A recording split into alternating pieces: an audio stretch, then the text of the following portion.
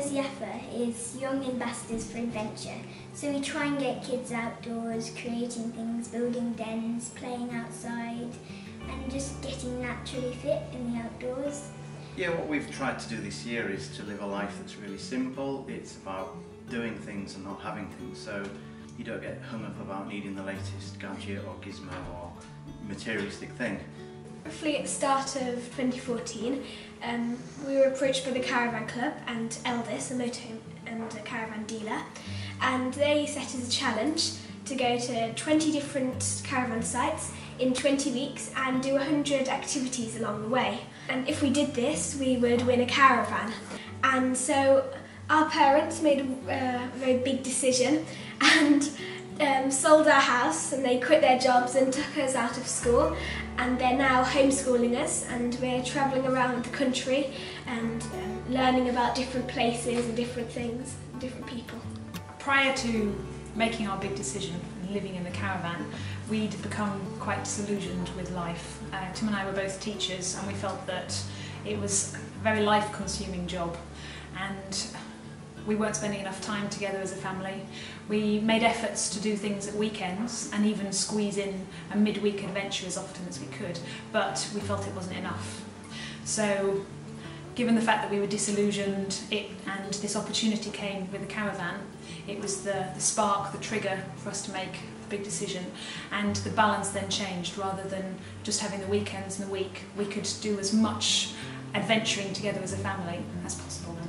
Living in the caravan is a completely different lifestyle to in a house and in school and everything, because we don't have as much stuff as we used to, but it's really taught me that we don't need that much.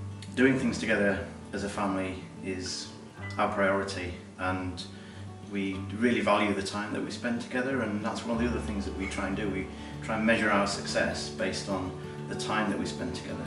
We started doing a 500 fresh air miles challenge, where we're basically trying to travel 500 miles using non-motorised transport, so scooters and walking and cycling and even horse riding was one of the journeys.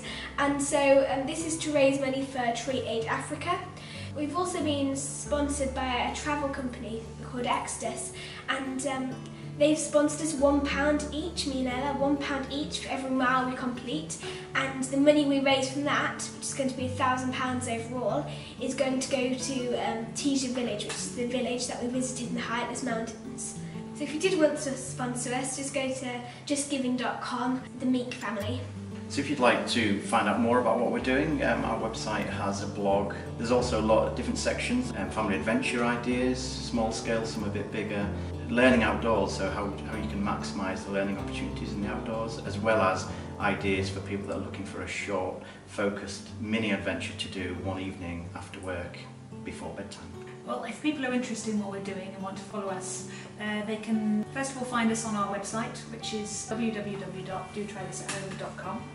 We've also got a Facebook page called Micro Adventures, and we're on Twitter @TMiki. Guys, that's brilliant. Anything else that you'd like to say? Nope. So just spoilers!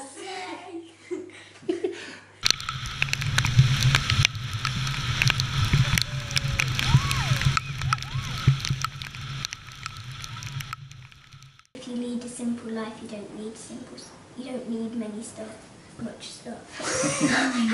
attempts to say much stuff.